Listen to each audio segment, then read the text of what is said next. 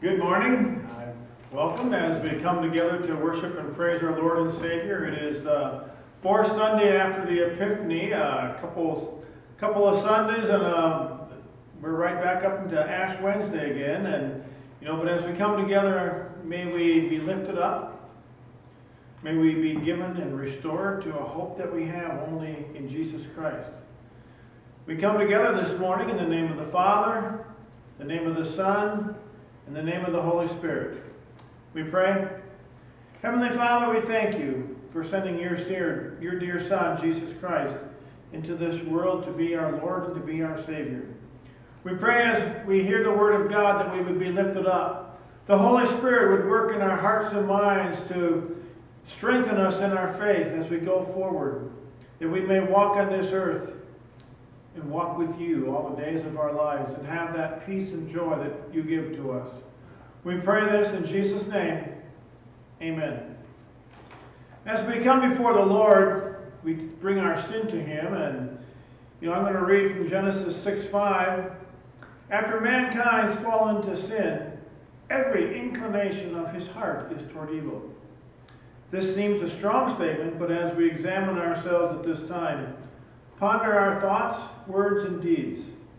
Consider the words of Psalm 44:21, which tells us that God knows the secrets of our heart. As you confess your sin of action and speech this past week, consider your thoughts concerning those around us. And how would God describe your heart? And take it to the Lord in prayer. Just take a moment for silent reflection, confession, repentance, and prayer.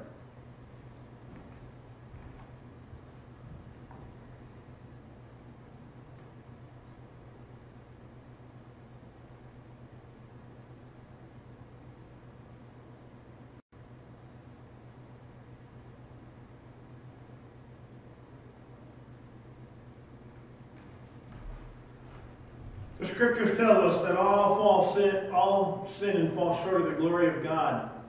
That's we just took to the Lord in prayer. But it also tells us that the free gift of God is forgiveness of sin by grace through faith in Jesus Christ. You are forgiven because of what Jesus did for you on the cross, the resurrection, the empty grave, the tomb. Go in peace. In Jesus' name, amen.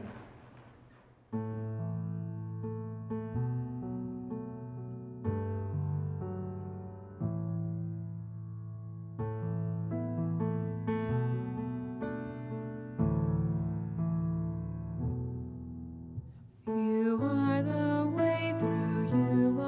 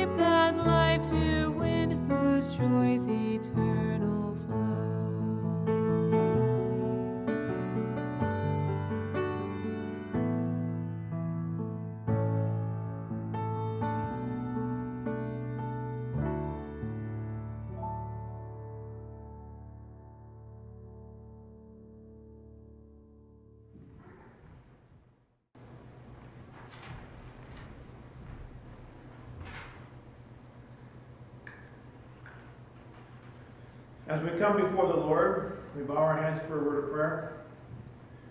Heavenly Father, you give us ears, and I pray now that we would use our ears to hear your word and listen to your word and take it into our hearts and minds and into our day-to-day life.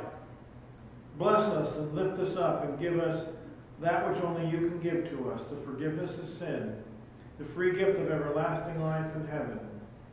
And walk with us all the days of our lives. In Jesus' name we pray. Amen. Our text comes from Mark chapter 1, verses 21 to 28, and reads, They went into Capernaum, and immediately on the Sabbath Jesus entered the synagogue and was teaching. And they were astonished at his teaching, for he taught them as one who had authority and not as the scribes. And immediately there was in their synagogue a man with an unclean spirit, and he cried out, What have you to do with us, Jesus of Nazareth? Have you come to destroy us? I know who you are, the Holy One of God. But Jesus rebuked him, saying, Be silent and come out of him. And the unclean spirit, convulsing him and crying out with a loud voice, came out of him. And they were all amazed, so that they questioned among themselves, saying, What is this? A new teaching with authority? He commands even the unclean spirits, and they obey him. And at once his fame spread everywhere throughout all the surrounding region of Galilee. This is our text. I entitled this sermon, The Interruption. And I think, we all understand an interruption. We're at home, we're having a nice dinner, and the phone rings. The doorbell rings. You're driving down the road and you get a flat tire, and that's a really big interruption. We don't like interruptions. Now, I'm going to say this text, as a preacher, the interruption that Jesus had that day is about the scariest dream I could have. You're preaching, and all of a sudden, from the pews, somebody challenges you. Now that's a fear. It is. It really is. I'm not quick in the brain and everything else like some people. I work very hard to put a sermon together, and to be suddenly challenged and switching gears, I don't know if I can do it that well. Now, you, the congregation, you might say, well, this could be interesting. No, you start praying for me, just so you know. But here they are, so let's back up a little bit. Things are happening, boom, boom, boom, boom, boom. Jesus is baptized. He goes to the wilderness for 40 days, and, he fasts, and Satan attacks him and tempts him and everything else. He comes out, John's in prison. He calls Peter, James, Andrew, and John, and they all become his apostles. And now he goes into the city of Capernaum. Peter lives there. And Capernaum seems to be almost the place where Jesus sets up his headquarters. It's on the northwest side of the Sea of Galilee, so it's right on the sea coast. A lot of fishermen probably live there and everything else. But it's kind of thought to be, maybe one of the nicer towns, cities, bigger cities in the whole area up there. It's kind of, it's a nice town.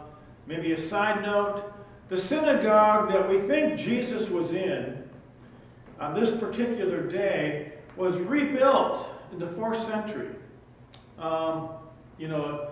Jesus probably taught in a black basalt type synagogue, and white limestone was brought in and made a very beautiful synagogue in the 4th century.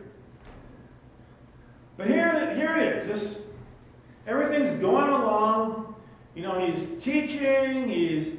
The people are, they're kind of amazed at his preaching. They're probably sitting there saying, boy, this guy's pretty good.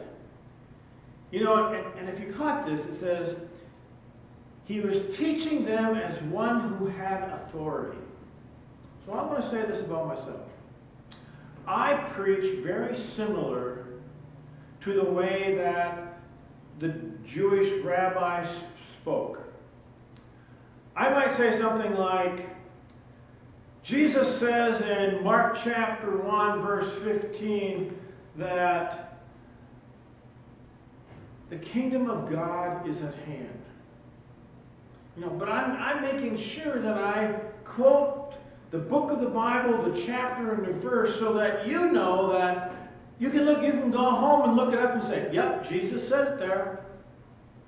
Because my authority is quoting the Scripture.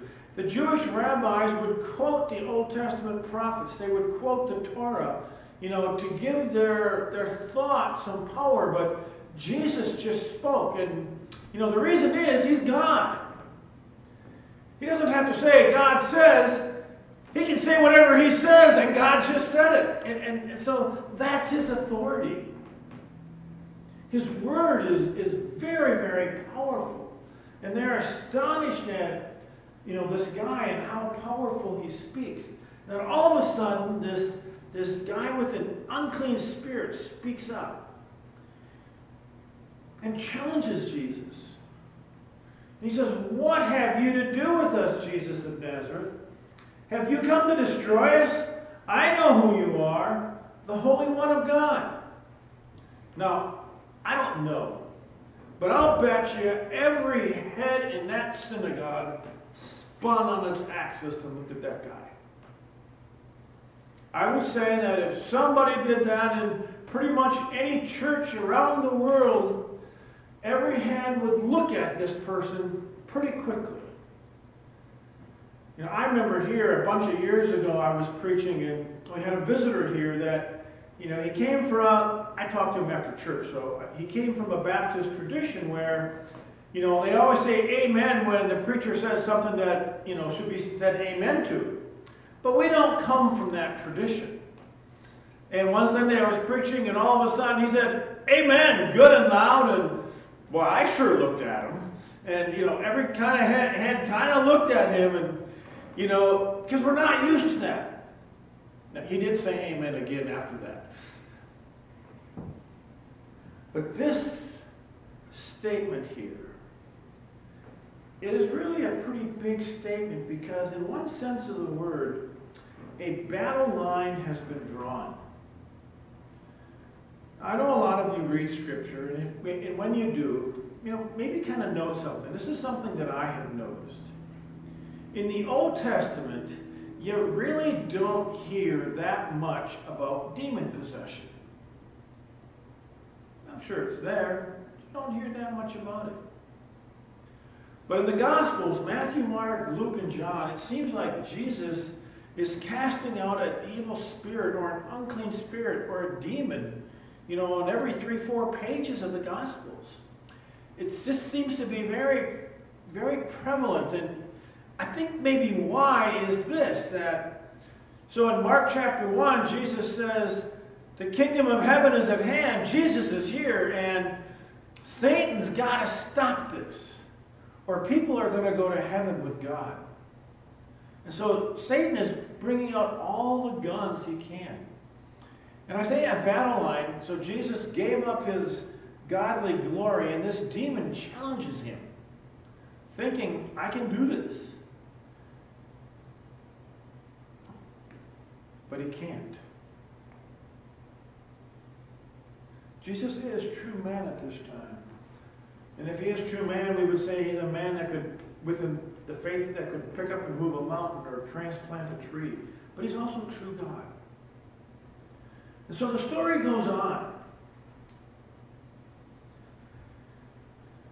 He cast the demon out, says, but Jesus rebuked him, saying, be silent and come out of him. And the unclean spirit, convulsing him and crying with a loud voice, came out of him. Now here's where the people are really amazed. Let's just say, in today's day and age, if there was a demon possession, the godly person in charge of this would say something like, in the name of Jesus, I command you to get out of him. But Jesus didn't have to say that. He's God. He's Jesus. He just has to say, I'm going to say it a little rougher. Jesus said, be silent. He's going to say, shut up and get out of him. You know, it's with authority. And the demon fights it, but he loses. He loses. God won.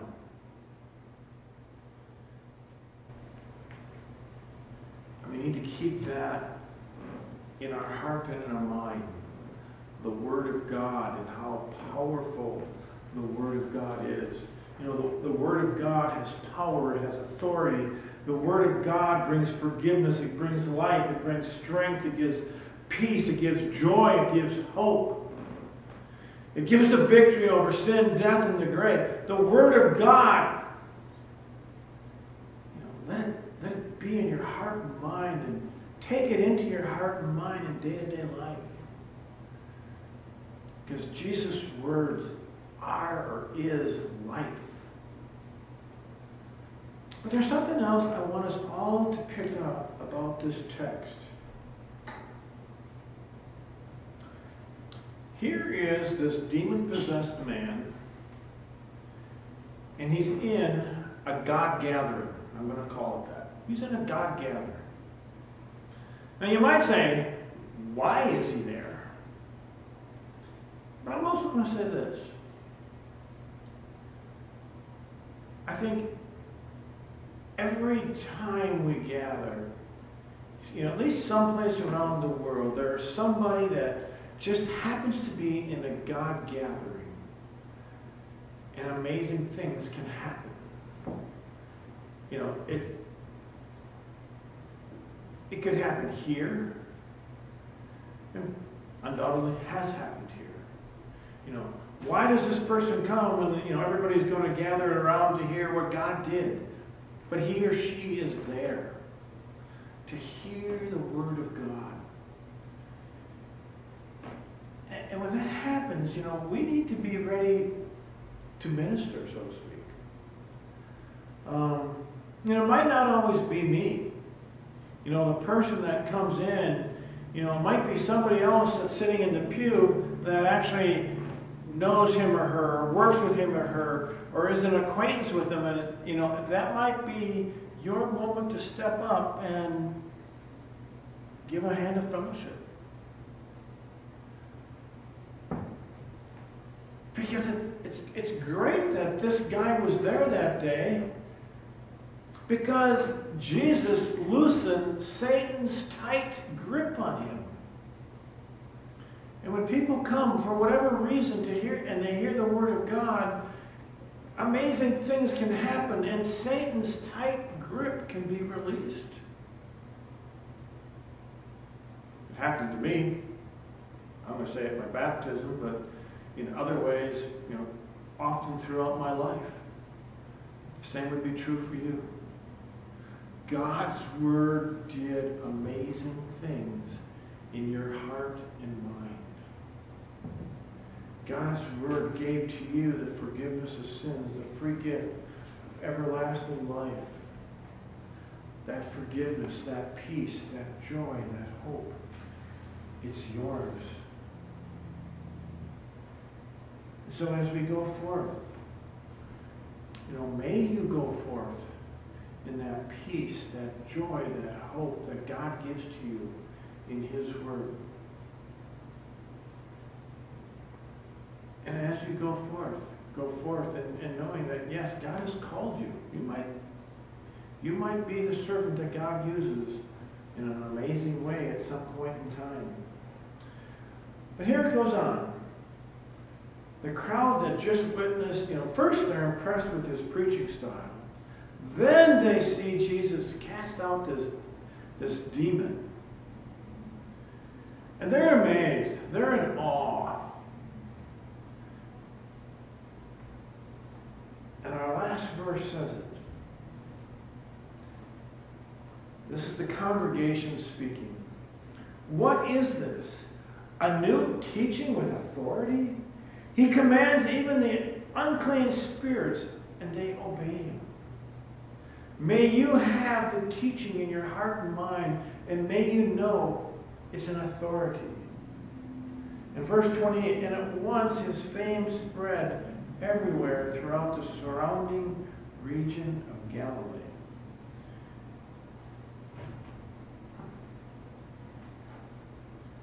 May you know what happened here on this day, back when the Gospel of Mark's story took place, almost 2,000 years ago. And may that power and awesomeness of Jesus be in your heart and mind today and always. And be thankful. Sometimes there are interruptions. Be thankful that God interrupts your life sometimes to call you back, to put you in a right standing with Him and with Jesus Christ as Lord and Savior. In Jesus' name we pray. Amen.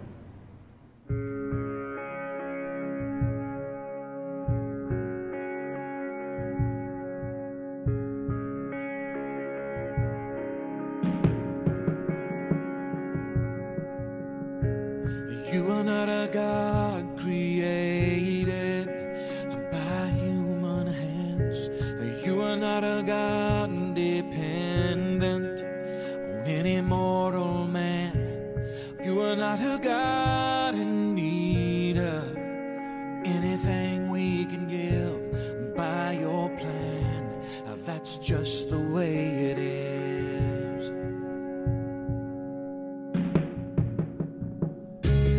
You are not a God created by human hands. You are not a God dependent on any mortal man. You are not a God in need of anything we can give by your plan. That's just the way it is. You are God alone from before time began. You were on your throne. You were God alone. And right now, in the good times and bad, you are on your throne. And you are God alone. You're the only God whose power none can contend. You're the only God whose name and praise will never end. You're the only God who's worthy of everything we can give.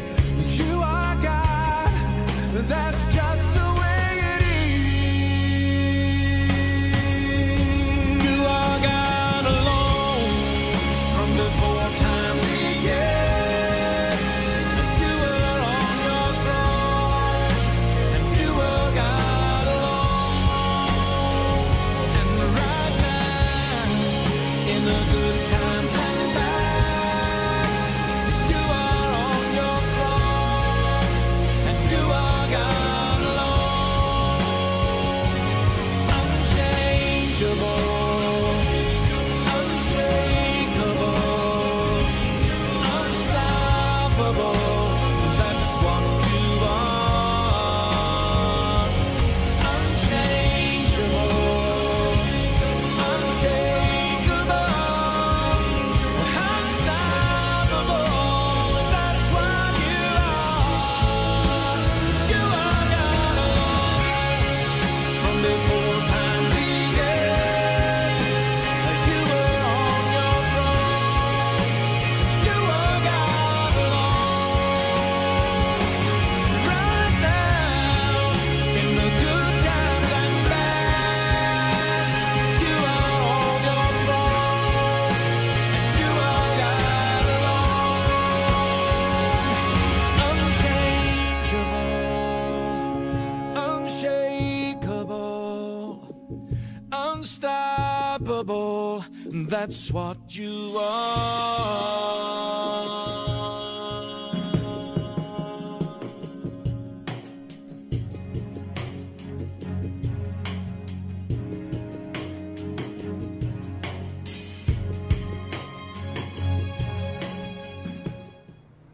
We pray. Heavenly Father, we thank you for sending your Son, Jesus Christ, into this world. We thank you that, yes, he interrupts us and calls us each and every day out of our busy lives and in our day-to-day life commitments, and yet he reaches in there and calls us to follow him, to know him as Lord and Savior, to know the forgiveness that we have by grace through faith in all that he has done for us. Give us the strength to flee temptation. Give us the wisdom to recognize that temptation as we go about our day-to-day lives. And may the Word of God and the Holy Spirit lift us up in all of this. We also pray, Heavenly Father, that you would be with the family, the moms and dads, the children.